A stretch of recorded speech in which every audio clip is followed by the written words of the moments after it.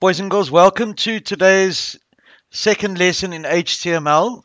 And I just wanted to say that in the last lesson that we constructed our web page using Notepad.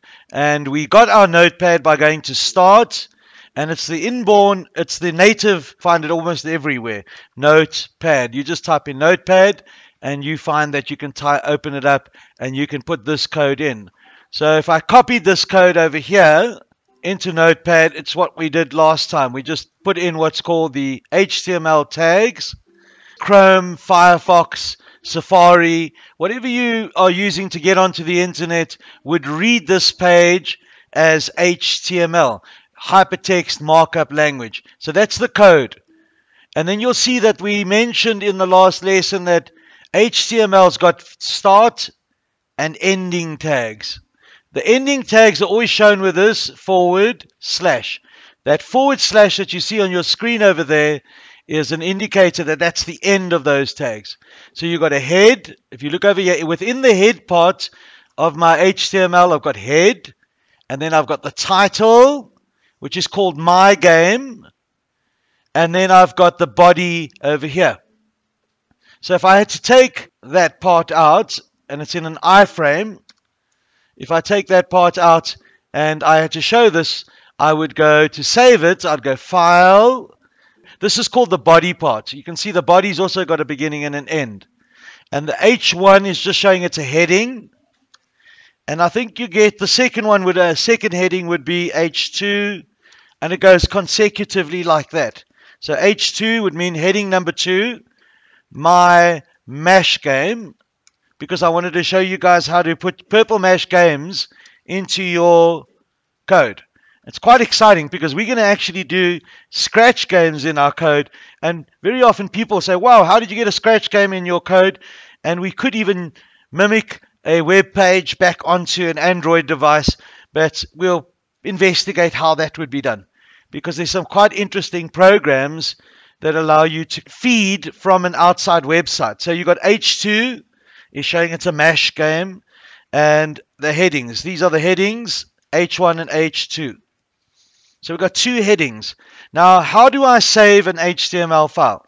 Well, it's so easy because all you've got to do is go to File, and we all know that the native format for this particular Notepad, native format means the natural way that Notepad would save a file is a text file. So it'll save every single file that it saves. It's going to have a TXT at the end of it.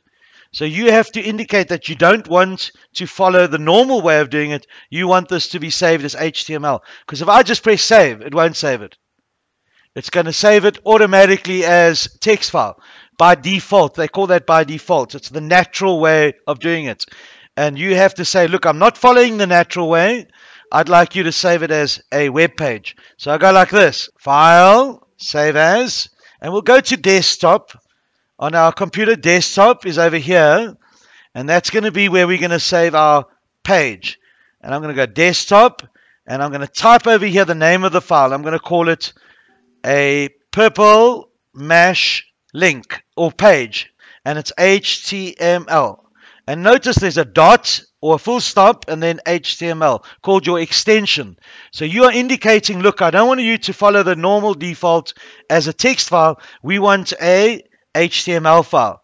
And we're telling it, and I'm just going to go and save it now. So I just go and save it, save. And now I've saved a web page. I'll just close this for the moment. Let's go to Desktop. And you can see, look, all the web pages that are over here. So what did I call it again? Purple MASH game. And you can see straight away it's got the Chrome icon. Why has it got a Chrome icon? The reason is Chrome is my default browser.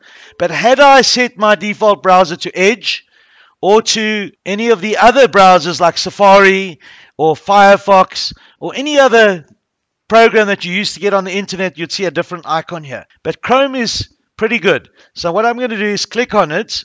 I'm going to click on it and open my web page. Look over there. A heading says, this is Mr. B game and my MASH game. So I've got two headers. And if I wanted to see the code, behind this page, if I want to go and look behind it and see the code behind it, I right click and I go to View Page Source. And you can see there's my code, HTML, my game, and it's all come up again. And it even gives the line numbers. Now what happens when your browser opens this?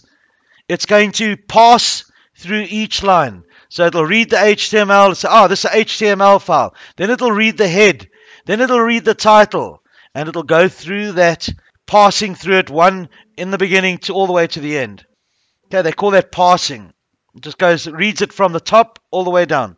Now we get to, you guys have seen how the HTML would look. If I close this, that's how it looks. That's the front end of it, and the back end would be that, the HTML tags. Now comes the interesting part. How do we put our Purple Mash game into it? Well, Purple Mash gives us an embed. So if you go to Purple Mash, I'm going to just show you very, very briefly. Purple Mash is a really cool program because some of these can be fed into a web page, and people think, wow, you must have done amazing computer science, but what you're doing is just understanding how to feed information into it. And they'll think, gee, that is so amazing. A lot of people use these. You know, very often when you make a game that uses Google's Maps, a lot of people are using what's called an API and you can feed it into your program.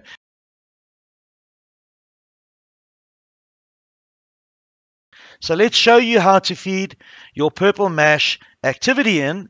And I'm going to first of all go to one of my bits of work. So I'll just go over here. If you go to this, here's a test. And you can already see it's something that I've made. Even that one card game that you've got in Purple Mash, some people I've seen playing a similar card game. If I go to the share, this is the magic part, the share. They say you can share it with someone. And look over here. Here's the to-do. Here's email. Here's blog. But over here it says post to a display board or share using a link, a QR, or HTML embed code. Wow, they give you an embed code. So that means you can feed your Purple Mash stuff into your own web page. Now look over here. If you go to this part of, you can see there's your link with your QR code, display boards, and embed. So just find this one where it says iframe. So once you've done that, you just copy that. So I'm going to open it, and I'm going to open it up with Notepad, and have a look over here. I've got an iframe from Purple Mash. I've copied that little bit of code. I've selected it, and I've just pasted it in the, which part of my HTML? It's in the body section. So what you do is just copy it. It's just a matter of copy and paste. And then you go, File, Save As. What type of page is this going to be? My HTML example to Computer Club. And I'm going to call it dot or full stop HTML. And then I'm going to go and save it to my desktop again. Close it. And let's see how it works. It says, look here, here it is. I'm going to open it up.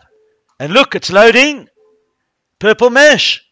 Now, if someone reads your page, if I click on it, start, there, I can actually bring in my Purple Mash game and play it. Can even make things bigger. Everything works. Look, in Purple Mash, remember that if you press the up arrow key, it makes it bigger. Down arrow key makes it smaller. So there we go. You've got... Now, if I want to make it a little bit more dynamic, because it's a bit, you know, you don't really see anything here, I could put a few more instructions in it. So let's just go and find it again, and I'm going to open it, and I'll just copy that. Just close this. Go back to the desktop. I'm going to open this in Notepad. Okay, there we go. And I'm just going to bring in my header over here. I'm going to make a header in the body section called H1. Remember, this is meaning header. Try my game. And I'm going to go H1 over like that. And then underneath the actual game, underneath the iframe, if you go like this, P, what does that stand for? P, paragraph. Good. Now, I think in HTML5, guys, I'm a little bit rusty with HTML, but I think HTML5, you don't even need to put the ending for the paragraph. And this over here means break, line break. So that'll mean that you're going to have a line break. So this is an interesting game that I made in Purple Mash. I'm just going to type anything. You are to construct a flower. So I'm just putting anything in. I'm going to end my paragraph like that, but I don't even think you need to have this ending with. So it depends on, if you know something, you can really do magic with it. It's just a matter of you having the ability to kind of use it. Okay. So what I'm going to do now is, remember the full stop HTML, and then you're going to just save it on your desktop, and then you're going to feed it into your Purple Mash game will feed into it with this iframe text over here. So what I'd like you to do is try to see if you can do that. When you've got a little bit of time, reflect on the video that you've seen, and also try to see if you can build a game that goes into HTML as well. What am I going to open it with? Notepad. And there you got my game. You can see, look over here. Here's my HTML, and you got the instructions. Try my game. Now in Purple Mash, are you guys all with me? Have you all got your HTML? Do you want me to just show you what we have here? Okay, so just copy that so you guys have got that. Doesn't matter if you haven't got this code. But if you have got a game in Purple Mash that you could use, you can, even one of your projects, anything, just put it in there. So copy that down, and without copyright limits. I know that my videos aren't the most exciting ones, but we're just testing code now. So you guys can find something far more exciting. Now this is artificial intelligence music that we got when we did one of our lessons. So we'll just see if we can get that into our webpage. I took the URL, copied the embed code, and let's have a look. My video, you're not going to be as excited as you would have been if you had seen the World Cup soccer.